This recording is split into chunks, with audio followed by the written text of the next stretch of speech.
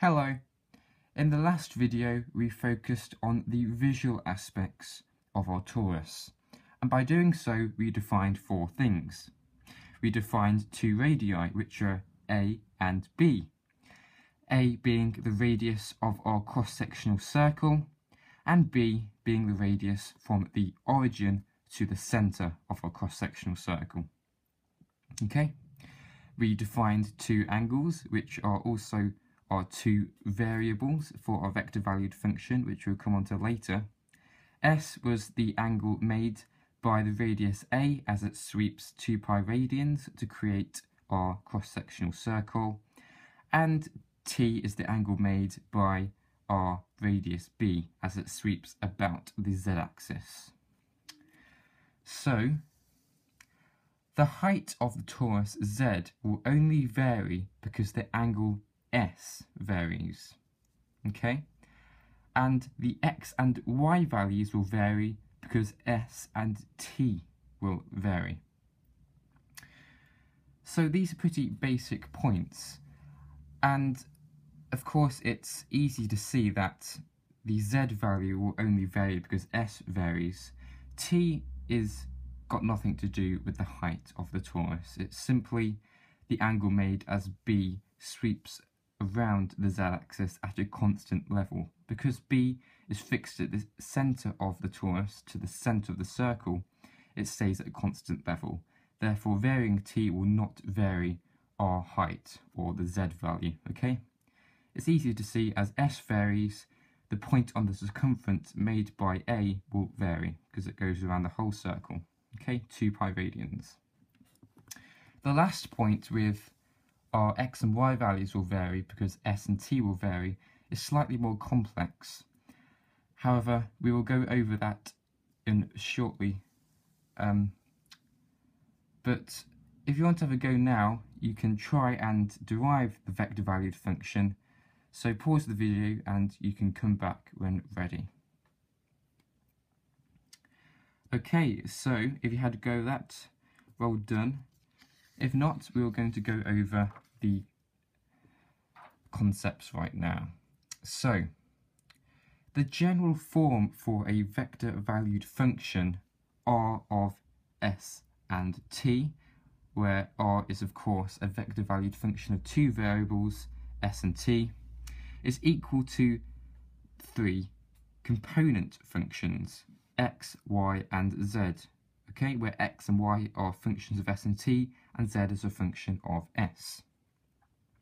So first of all, we're going to define our Z component, first of all, because that's the easiest. So let's look at this diagram. We have our Z-axis and we have the XY plane, and here is our cross-sectional circle. Okay, this is our fixed radius B, and that's our fixed radius A. So as you can see, Z is this distance here.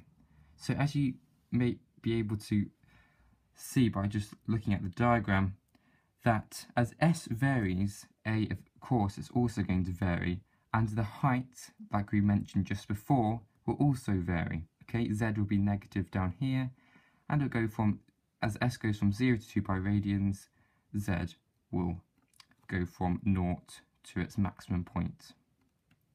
Okay, so using basic trigonometry, you can say that the sine of S is equal to Z divided by A, okay, and therefore Z is equal to A sine S.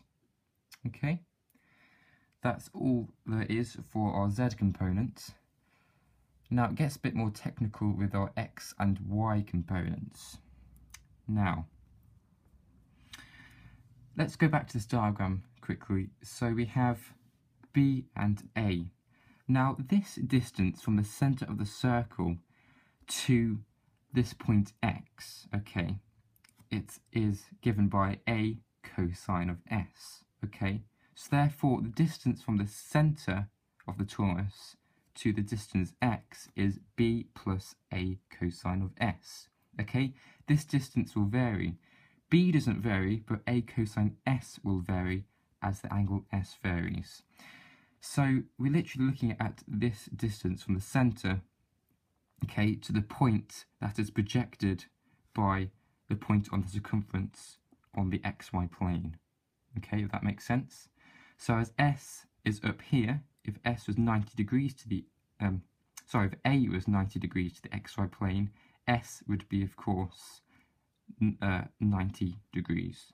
Okay, therefore X will be 0, okay, from the centre of the circle.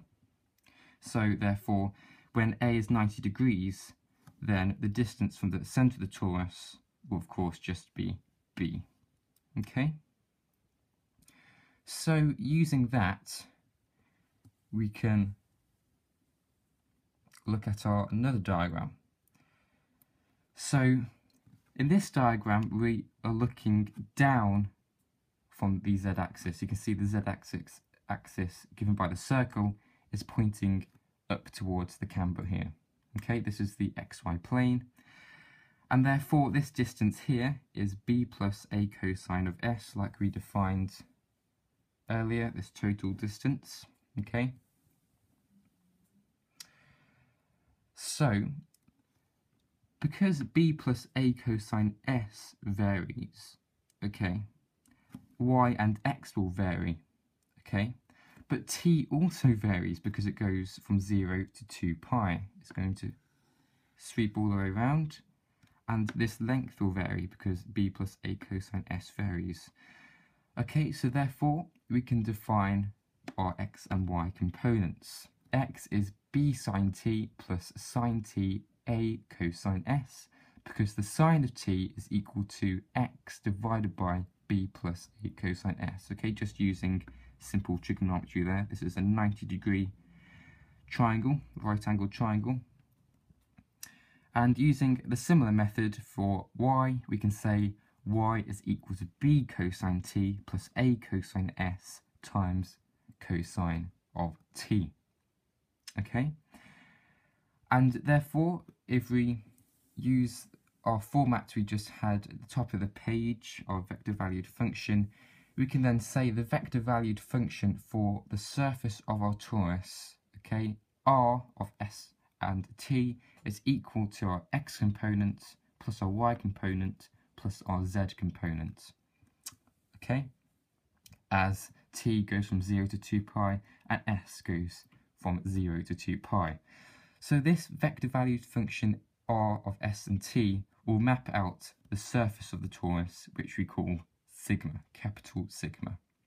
Okay, so this will be very important for the next video when we calculate the surface integral.